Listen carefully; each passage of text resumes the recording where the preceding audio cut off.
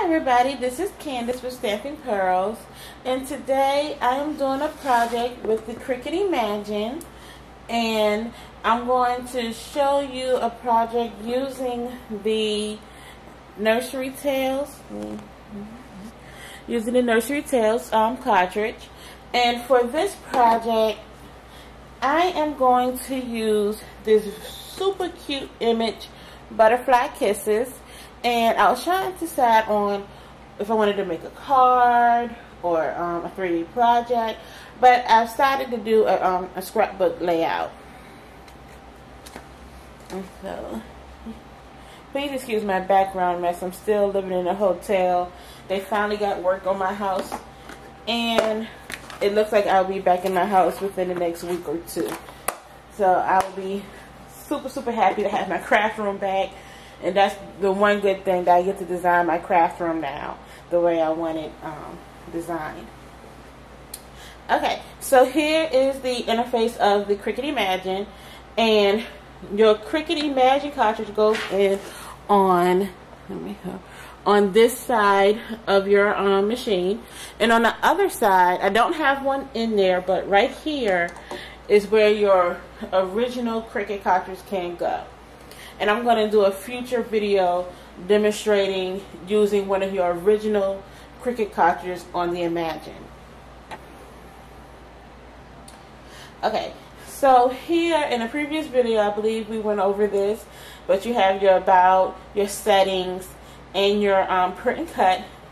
Now I'm going to go into the settings really fast, because one of the first things that I want to do is I want to change my border preferences so that everybody can see. Okay, and I'm going to choose custom. Here your default is going to be 0.04, and so that's if you want it. When you print out your image, it comes with like a little background color, and so when you print it out, let me see, I have a previous project here. So when you print it out, it's going to come with this little border. And here, this is the border that comes with this little girl. And, or you could change the color if you want to change the color. But if you don't want that border, what you're going to do is you're going to move this down to 0. So then I'm going to click apply. Now I'm going to go into my print and cut.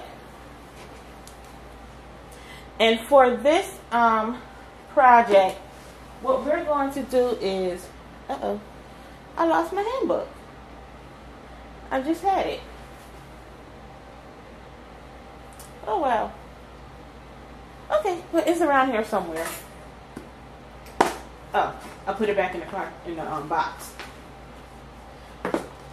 So as we said, we're going to use the Butterfly Kisses.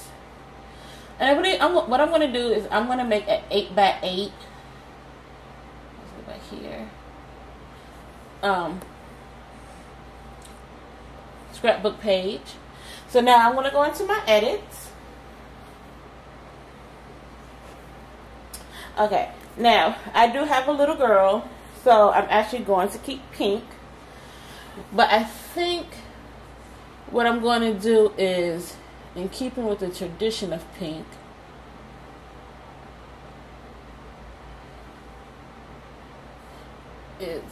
let's see how this looks. Okay, I just used a pattern background instead of just the plain solid color. So I'm going to keep everything as is for this. And so let's click apply.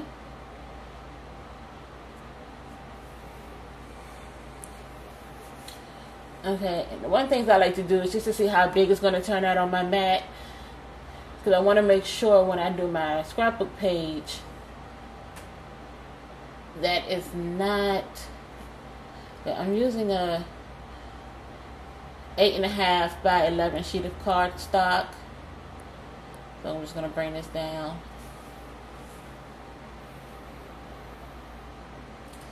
Okay, so that's going to be just a little bit too big. So what I'm going to do is click on my image, click edit.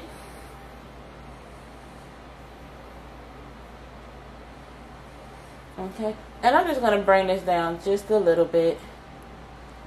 Maybe it's a 3.2. Just because I just want to make sure that there's going to be enough space on the page for my daughter's picture. So I'm going to keep that. Now I'm going to hit back because I want to use this same image again. Because this time I want some little butterflies to go around on the page. So what I'm going to do is I'm going to hit layers. I'm going to scroll over. And these little butterfly here. Now I can keep them the same color. Now here you can only flood fill. So if I wanted to just change the wing colors, I cannot do that unless I print my image. I print my image this way. Do another set of images and cut the wings off and layer it that way. That would probably be like the only way that that can be done. I'm not going to do it here. But, let me see. Let's just see. So, everything, all the butterflies will be one color.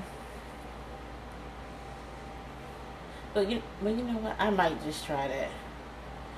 So, I want to undo.